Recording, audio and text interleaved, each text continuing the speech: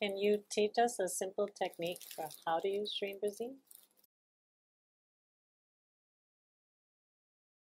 All that you need to do is just to understand this sound works like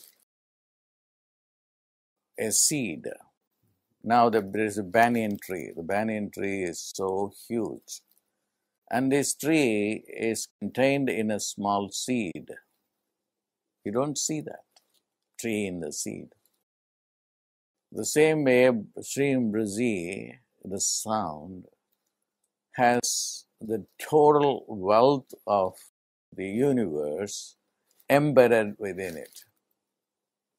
All that you have to do is just say the sound over and over and over and over and over again. So this is yoga. Yoga is not physical exercise. Yoga is concentration. Yoga is stopping the mind. And only, one part of yoga which deals with manifestation of what you want says that the first step is to concentrate. You go on saying Shreem Brzee, Shreem Brzee, Shreem Brzee, Shreem Brzee, Shreem Brzee, Shreem Brzee, Shreem Brzee, Shreem Brzee. You don't worry about what other people will think, and your concentration is only on the sound. The sound will change the structure of your brain. There's a book called How God Changes Your Brain. It's a great book by a neuroscientist.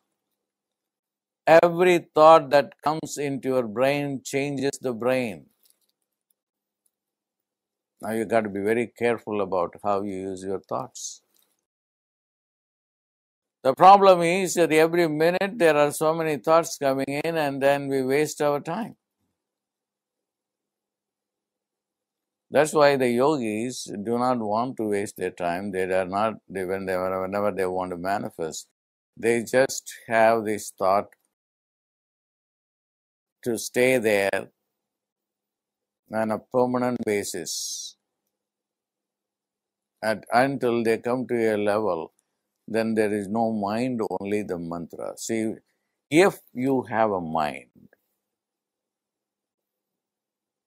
and that mind doesn't think any other thought except Shreem Brzee, that is the time you will have everything.